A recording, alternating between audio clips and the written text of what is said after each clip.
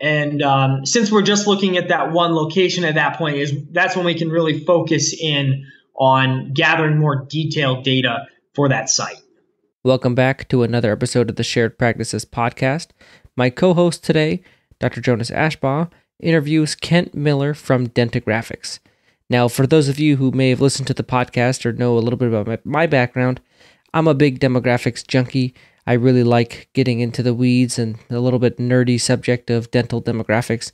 And so in the outro today, I'll break down my thoughts on demographics as they pertain to startups. But this is definitely a great interview. Jonas does a great job with Kent and definitely a lot of info in here. So listen up and we'll go ahead and cut straight to the interview with Kent Miller and Dr. Jonas Ashbaugh. Welcome to another episode of Shared Practices. My name is Dr. Jonas Ashbaugh. Today we have a special guest, Mr. Kent Miller. He's the president of Dentalgraphics. You may have heard of his company if you're ever interested in looking for demographics pertaining to doing a startup and maybe even buying an existing practice to see the saturation in the area and to find out what the competition is like. Today we have one to discuss what demographics are, what do you want to look for, and how do you find the right location? So welcome, Kent. Thank you, Jonas. Hey, not a problem. So about Dentalgraphics, how do you guys get your information? Let's start there.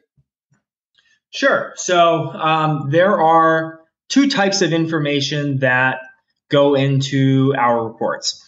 The first is demographic data. And that information for everyone is originally sourced from the Census Bureau. Now, the census obviously only conducts a full census every 10 years. There's a lot of talk right now of the 2020 census, and that's kind of been in the news. So in the meantime, there is what's called the American Community Survey, which again is conducted by the Census Bureau. It's sort of their in-between estimates so that they are providing updated data rather than every 10 years. They're doing it, I believe now, actually every year. We subscribe to private data providers which specialize in updating data at the smallest scale possible. And when I'm talking about data right now, I mean demographic data every single year. The smallest scale that the Census Bureau generally considers to be a reliable scale. Remember that the Census Bureau, even though they give hard numbers, really they're conducting estimates. And they don't track individual citizens and how many people live in a particular home. But the smallest scale that they consider to be reliable or generally reliable is the block group. And there's typically about a few thousand people in each block group. So that data comes from a couple of private data providers every single year at the block group level. And then for our competition numbers, we have a couple of databases which we compile into one larger list. And then we have a team of researchers go through that list of competitors and verify for each doctor that we work with the practices that are in the list in their area. So not only are we looking to make sure that they're open and that they're at the correct location that we have on file, and that we don't have the doctor's home address or a doctor that's working in a facility that would not be competitive with that practice, such as outside of the specialty. So if you're a general dentist, we are eliminating endodontists and periodontists, for instance, from the list of competitors. Vice versa, if you're a periodontist, we're not counting general dentists as competition in your search. Okay, so you drew it down pretty good. How do you get the demographics for the specific dentists in the area? Is that all manually, or is that in those lists that you gather? So what we look at is we'll start with the lists that we've gathered and verified. And then once we've verified the practices in a given area, we will then have our team also look at, and really it's more of a general characterization. We're not, at least we're not yet, I hope to one day, looking at, for instance, the age of a specific doctor. But we do characterize practices as far as do they seem to be smaller offices without websites, that might be smaller locations in the back of like a professional center. So essentially, did our research team have a hard time finding these practices? So what kind of competition is this? If our research team couldn't really find this location very easily, that may not be quite the same level of competitor as a big practice with a big marketing budget right on the corner of two main roads. So you're doing, in essence, like a competitive analysis, correct? Correct. How far do you drill that down exactly? Are you you're calling the offices? Are you able to report on how they answer the phone, how long it takes to get a new patient in? Are you drilling it down to that level, or just the characterization of the office itself? So we look at primarily digital marketing strategies and how these offices look online. So how many Google reviews do these practices have, and what do those Google reviews look like? What is their rating? Same with Yelp reviews and ratings. Then we also look at Facebook likes, Twitter followers, and then the last one is the estimated Google AdWords spend. And that's something that we're using a reverse algorithm to calculate. So it's primarily digital, but again, we do look at how far away from the proposed location a practice is. Is it 1 mile away, or is it 10 miles away? And then again, do they have a website? Does it look modern, or do they seem kind of like a smaller office? And some of that is a little bit more qualitative than quantitative. But we do make observations about both. But I think it's powerful. I think that you still need to do, even though an area may on paper seem competitive or saturated, being able to drill down to those competitive features, is powerful. And I think it definitely needs to be done if you're looking for that home run location. And like I listed, calling the practice, finding out how you're on the phone. Did it put you on hold? How soon can they get a new patient in? How soon can they book you for new patient exam? Are they scheduling with the doctor, with the hygienist? Like all those things can tell you a lot about how sophisticated a practice is and how saturated they are with patients. Correct. Yeah. And we do always recommend, some of that info is challenging for us to report in a reliable manner. And we do always recommend that kind of research, though, and going or taking those extra steps to beyond what we say, really conduct as much homework or do as much homework as you can about an area and who your competition is. One thing that I'll say, that since you kind of touched on it, is that the number of practices, I think everyone knows, is not really the same as how competitive is an area. So one interesting thing that we've observed is that practices in markets that are a little bit older and maybe not growing as much, you tend to find these in the Northeast and the Midwest. The doctors also tend to be maybe a little bit older. And so we might say, hey, this market looks pretty competitive from purely a saturation standpoint, just on paper. But what makes sense, of course, if the population has gotten older, well, the doctors are a part of that population. And we tend to see that a lot of the practices do look a little bit older as well. They tend to be a little bit less likely to have websites and really just maintaining their online presence. So it's certainly something that has been an interesting finding, and we recommend that you consider if you're thinking about either a startup or an acquisition. I think that's a little nugget right there. I have to agree. I think that if you think about a startup and like you said, you're surrounded by these older practices. If you come in there with a new mentality, a new modern facility, you've got some technology, and you can market well, you can compete.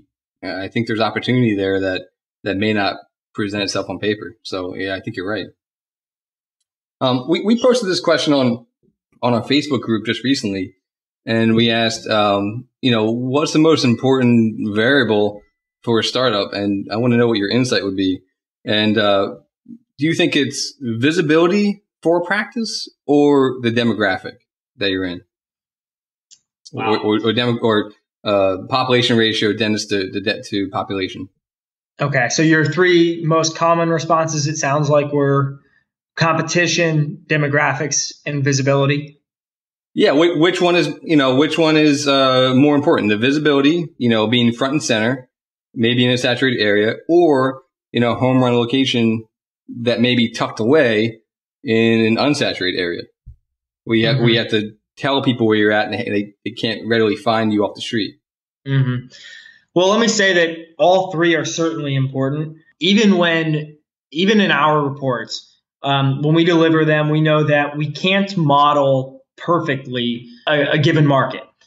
Just like nobody can really predict an election, despite how much infinite research goes into and how much effort is put into trying to figure out who might win an election. We can't completely model a market. So there are definitely things to consider outside of our report, which would be things like how well can you be seen from the street? And that's something that can be quantified in some ways, but in others is more of a variable that's observable while you're on the ground. In my opinion, the most important of those three is saturation. Now, saturation it's not there's not one benchmark for saturation. So a number that gets thrown around a lot is 2,000 to 1.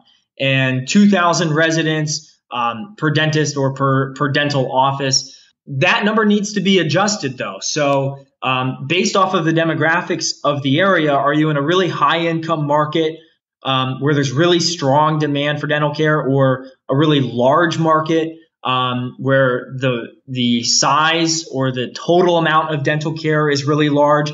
Or are you in a relatively low-income area where demand may not be as strong, or a really small market where tiny little changes in that community, whether dental specific, like new practices opening up, or outside of the dental market, like the town's major employer closing down or moving a few towns over, can really have a big effect on that town's economy and thus the success of your practice. So there's a lot of factors, and I don't want to, maybe this sounds like a disclaimer, I don't want to roll it all into just one particular thing. I would vote saturation, though. Okay. I can see that. So you're saying that if you know where Amazon 2 is going to be, the new headquarters is going to be put, it may be saturated there, but there might be some opportunity for, a lot of growth, because, really good employers can come in town, provide a lot of jobs. So it could be some opportunity right there. Yeah. And to think of kind of a lower density situation, if you're the only practice for 30 or 40 miles around, you may not have to have phenomenal visibility. In really dense locations, like you would find in the New York area, for instance, a lot of the practices really rely on, in the New York area is so different from what you see in areas where people or regions are more auto-centric and people drive around more. A lot of the practices in those areas really focus on visibility because they're getting patients from people who are walking by and are out on the street. So I think it's somewhat market dependent as well, but we do see a lot of situations. I won't necessarily say that there's comparably more opportunity in every rural market that you look at, but we do certainly find situations where doctors find a small town where they might be the only practice for a really, really long time. And they're the closest practice to 30 or 30,000 people. So there can certainly be opportunity that way too. Are you able to rank the difference in competition between a private practice and a corporate practice? Would you differentiate between the two? Would you say that one is better than the other in terms of saturation? Does that make sense? They have their pros and cons. There's a little bit of trade-off for both. So I think partially it depends on your practice strategy. And if you are competing directly against that corporate practice, so if you're competing directly against this practice, and let's assume that the corporate practice and a private practice are otherwise the same, we would generally prefer the private practice because of the scale. We'd prefer that you're competing against the private practice because of, for instance, their ability to absorb a loss, their ability to shell out a lot of money for marketing is obviously much stronger when the money is coming from a private equity fund, for instance, as opposed to an individual doctor.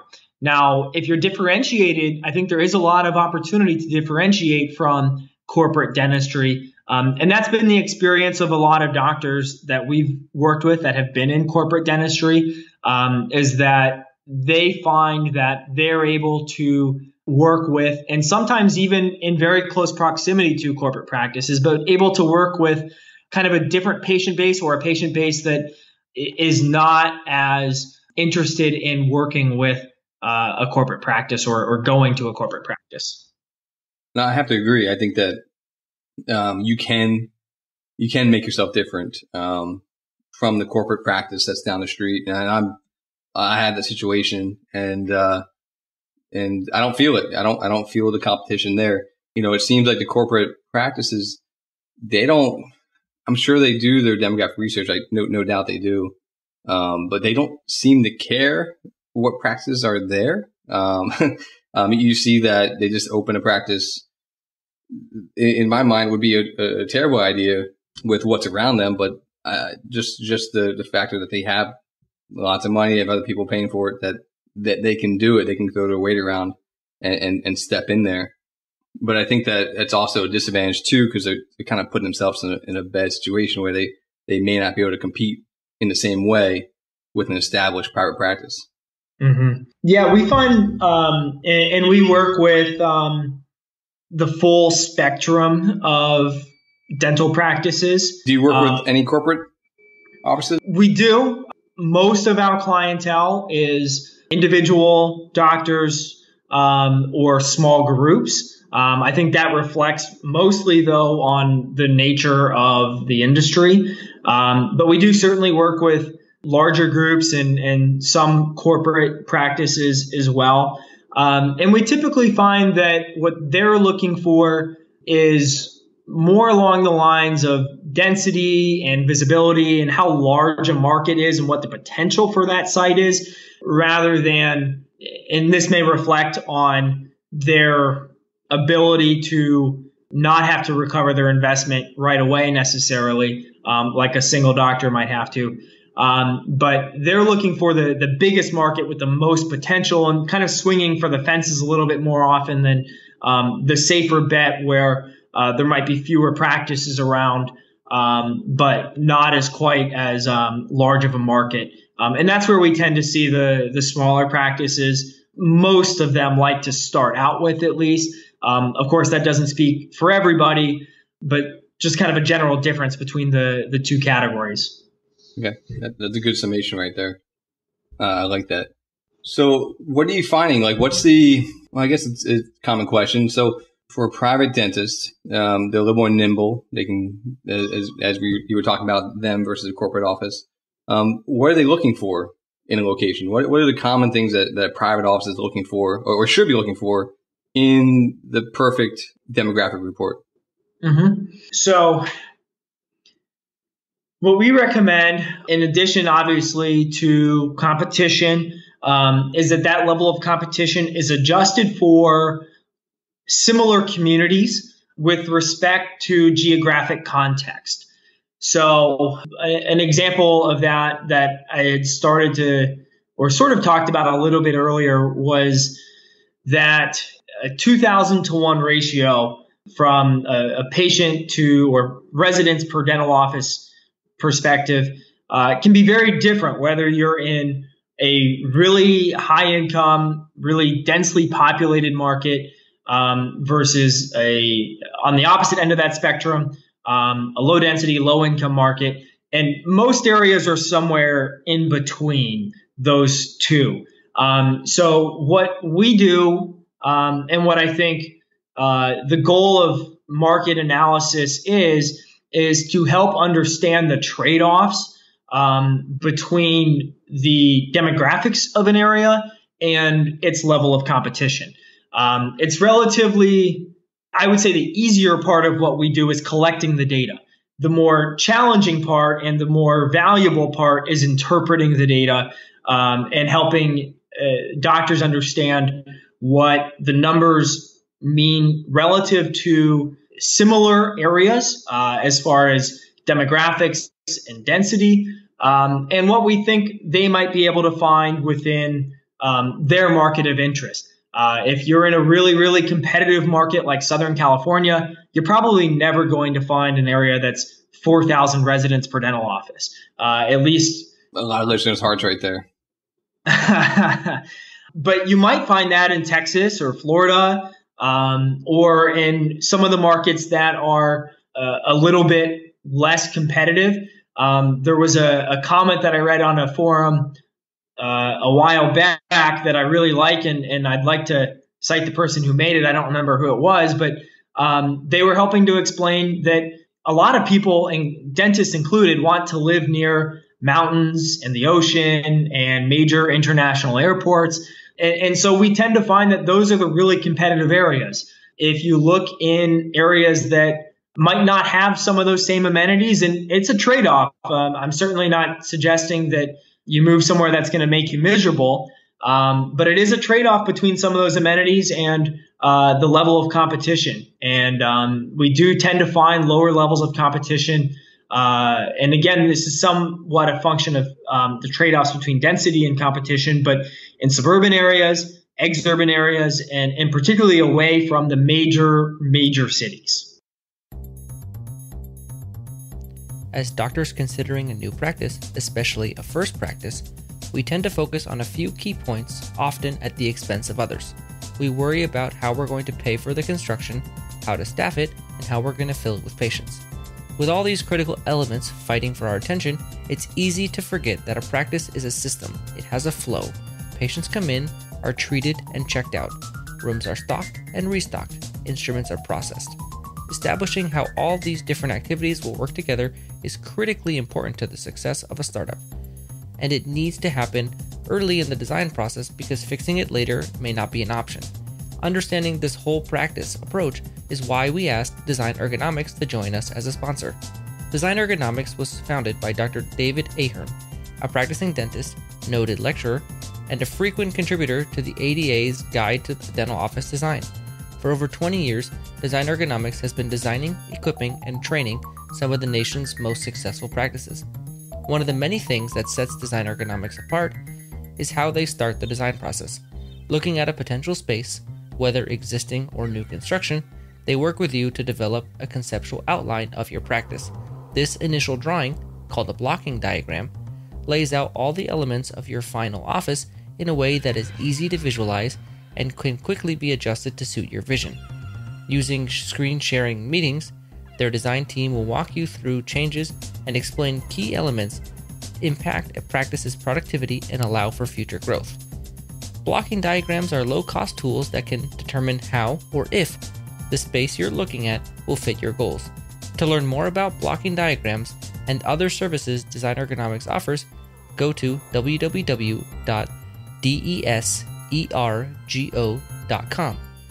Enter promo code SHAREDBD, as in blocking diagrams, on the contact page to receive a $250 discount off of a blocking diagram for a limited time.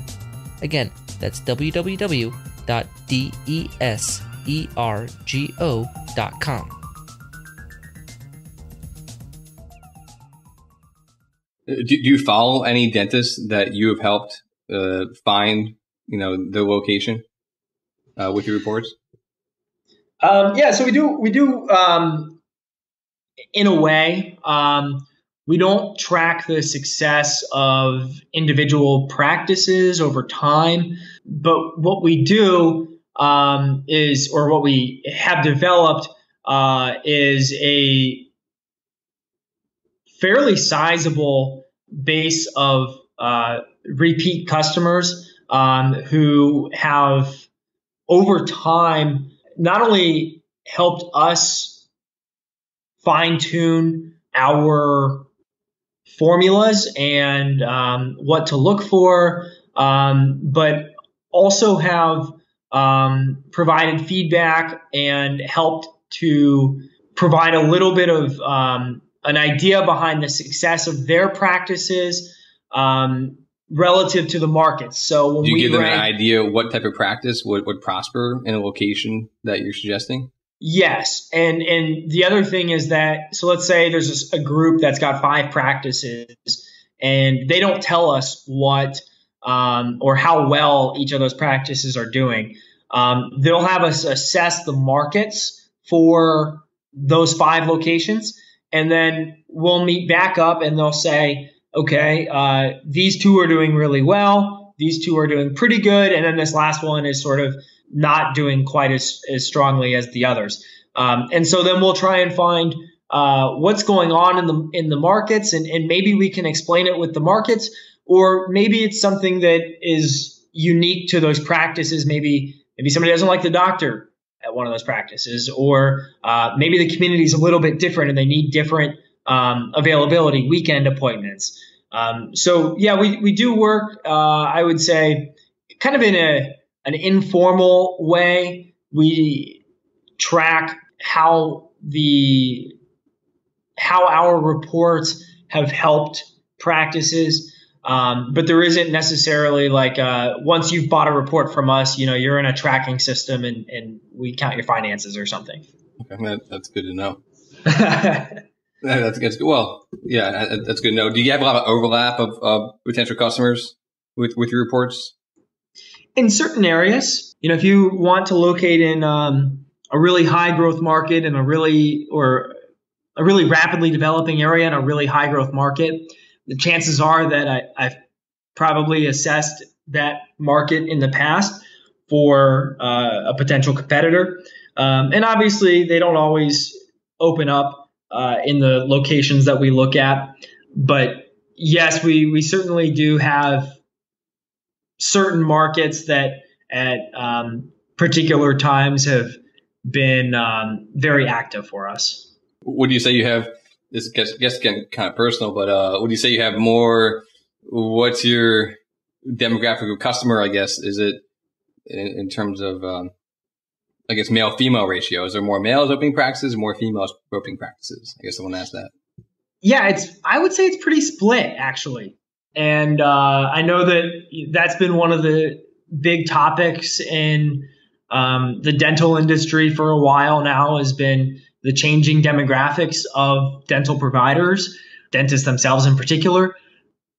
Other than the roughly even gender split, most of our clients, certainly not all, but most are towards the beginning of their career. They've been out of school for a few years and have been associates now and have paid down a little bit of their debt and ready to take on some more. But we do work with, as I said, a lot of groups as well. And of course, some of the founders of those practices are more mid-career. Okay, that makes sense. I lost my mind here. Oh, are you able to connect dentists to real estate agents? Is that a service you guys provide? Or look at commercial sites in the areas too? So so we work nationwide, and a lot of the site selection process is usually done on a local level. So we're kind of in a unique position where we do know a lot of real estate agents across the country. We don't help on the ground in that aspect, so we're not receiving commissions from a real estate transaction, but we do have a lot of contacts, and that's been a strength for us as well, because real estate agents also, they come to us and say, I've got a client who wants this and that, X and Y criteria. Can you help them narrow down their search? So we work with them in both directions. And we also help them assess particular locations for their clients. So we have a lot of context that way. Again, we don't negotiate leases ourselves. Oh yeah, of course. But we can. But I think that's important though. Like once you find once you find the area of opportunity, the area that's not saturated, and you see, you outline that, there's so many square miles, needs a dentist, has a need for you. The next step is identifying the commercial real estate and what's available, because the two may not line up. Mm-hmm. And so we offer a couple of different reports, but the very first one for somebody who says, hey, I live in this area, or I'm interested in opening a practice in this general area. Maybe it's the greater Nashville area or the greater Austin area. Where should I be looking? Once we produce that report, and the way that we do that is we pull data for as far as demographics as well as competition for submarkets across that entire region. Then we'll make a couple of recommendations, and we'll say, here are 2, 3, maybe even 4 markets where we would focus the search. But the other half of site selection is what kinds of properties are available. What is the visibility of, or what does the visibility on the ground of those locations look like? How is parking at some of those locations? In urban context, that can be a challenge. What does signage look like? What's it going to cost to get into that location, and what's your build out potential? And that may not always line up perfectly with the findings of market analysis. So the number one market may not have the number one property in it. And we recommend and we advise that you balance the two, and that hopefully we can find a market that is favorable relative to the region, and we can also find a strong property within that market. And that's usually the way that it goes. Sometimes it can be more challenging than others. But certainly the balance is important. Oh yeah. I think so. I mean, that's the key right there. Finding out what's available. And then like you said, is there something available, in the market that you found? I'm looking at your different reports here. So you have an area analysis, and that basically gives you a broader scope. Like it kind of gives you an idea of what's in that area. Could you break down your 3 reports here? Yeah. So the area analysis is where we cast that wide net, and we say, okay, you're interested in this larger region. Where should you be looking within this market for real estate? And this is step 1. Then once we've identified a couple of submarkets, we'd recommend you go and look at properties, typically with a real estate agent, so that they can help you not only negotiate the lease, but they also know what to look for and can help you find properties. And then once you've found those locations, we offer the multi-site comparison, which is using the same data as the area analysis report, which allows us to rate particular properties within the entire market. So we can say, hey, you previously ran an area analysis. There are 25 circles in a standard area analysis, and the 3 locations that you found after the area analysis would have ranked 3rd, 6th, and 12th best within your area analysis. So how do these locations look relative to the region? And both of those reports are using what I'll call summary data, since we're sort of casting this wider net. Summary data would be how many practices are located inside of a 2-mile radius or a 3-mile radius. It would also be things like median household income, median age. When we get into the single site study, which is the very last report, and the goal of that study is to assess opportunity and study as most in depth as we can a particular location. Once we get there, that's when we go beyond summary data. That's when we're talking about at a 2, a 3, and a 5-mile radius, or a 5, a 10, and a 15-mile radius. The radii are customized each time depending on population density in the area, as well as the geography. If there's like a big lake or something that people don't cross, we'll customize the radii to reflect that. And we're looking at segmented data. So rather than median household income, how many households at the 2-mile scale earn between $0 and $35,000 a year? How many earn between 35 and 55? And so on. And we categorize all that data for all 3 scales. And then we would be doing the same thing for a lot of the other data, like median age, for instance, breaks down into age brackets. And that can help us not only determine the types of services that might be popular in an area. So if you're in a younger market, maybe it's more family dentistry, even pediatric or orthodontic services are more popular. But if you're in an older market, maybe it goes more towards restorative dentistry and crowns and root canals. So that data helps to refine a little bit further. And since we're just looking at that one location at that point, that's when we can really focus in on gathering more detailed data for that site. I think that's powerful. I mean, it looks like you're providing a quantitative report on how to find your exact location. I mean, this is amazing, and I feel bad for any dentist that started a dental practice before this was available. I mean, this is amazing. Rather than throwing darts at a board and saying, "I want to live here, I want to practice here," you're telling them that may not be a good idea, or this is going to be a great idea. I think that you're onto something here. Yeah, our goal is transparency. There are certainly plenty of practices that are going to open probably right now as we speak in really competitive markets. I would imagine that new practices are opening in Southern California and major cities, different major cities across the country. And we're not saying that you can't open a practice in Southern California, but we would like at least to communicate that it might be more challenging there than in a different market.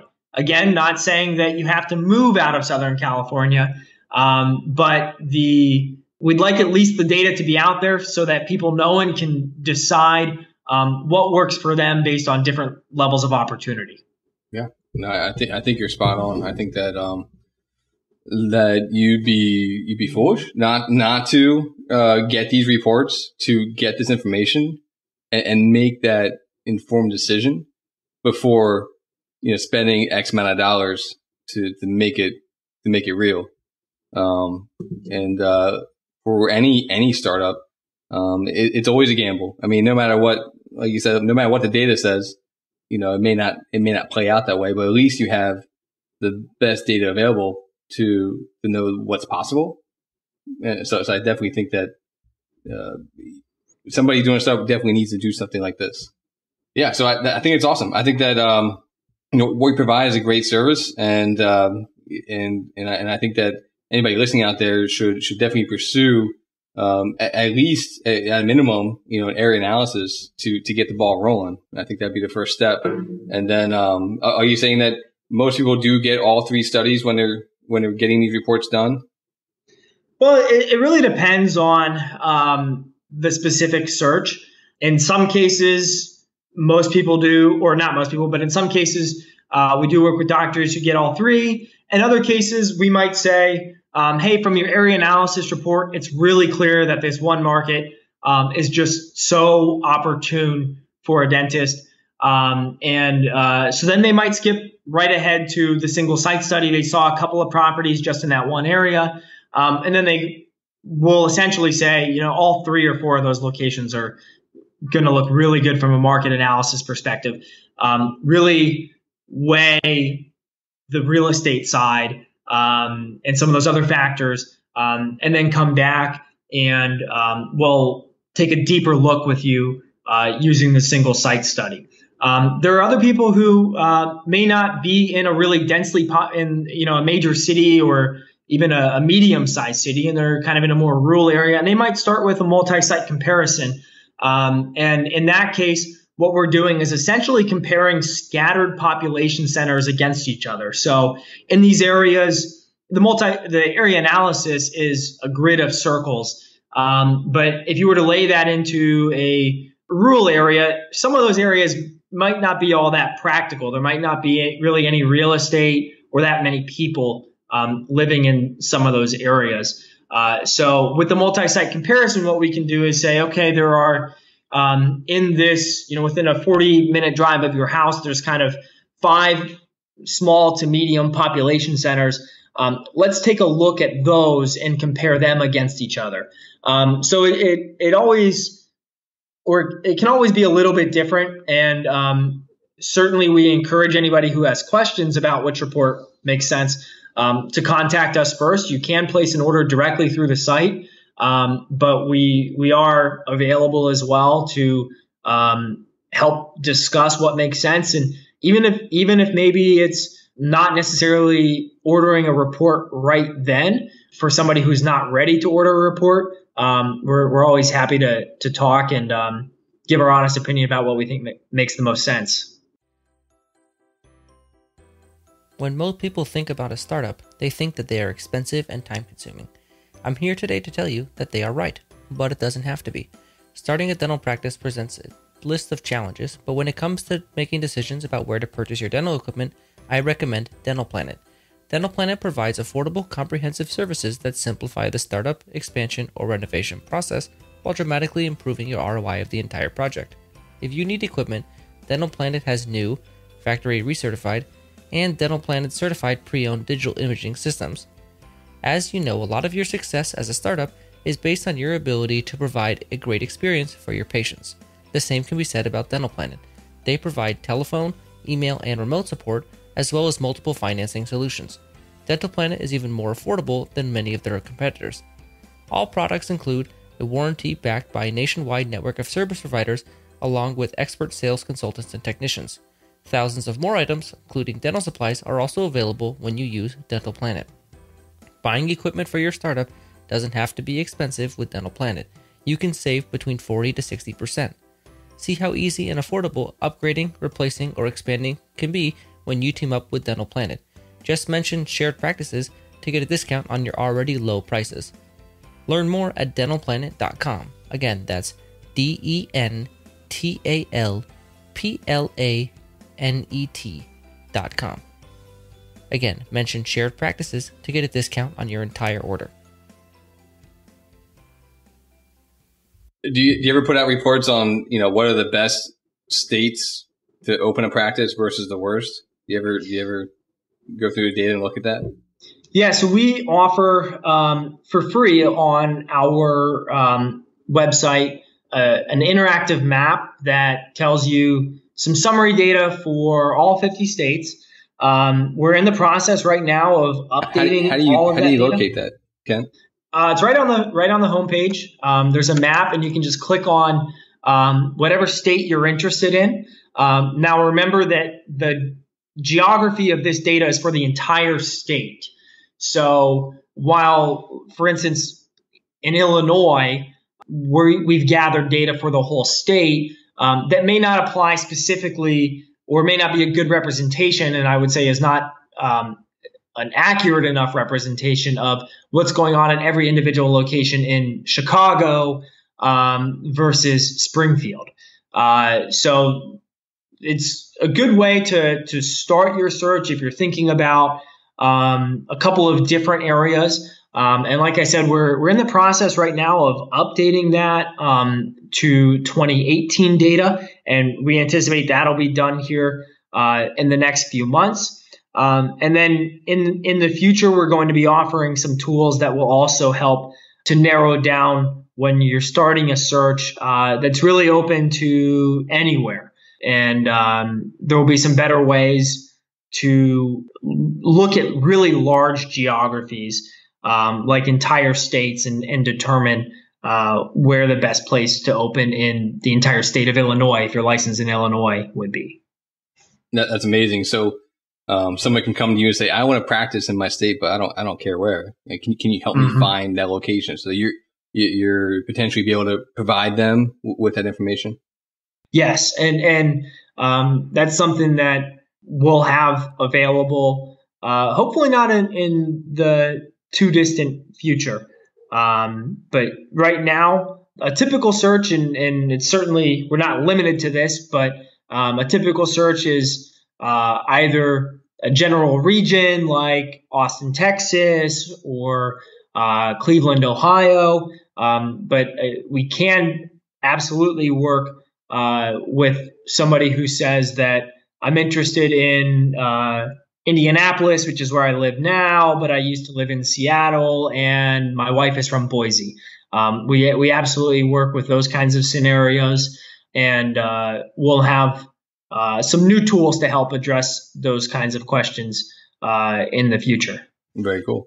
All right, Kent. Well, I want to thank you for your time, and I appreciate you coming on today on the Shared Practice podcast.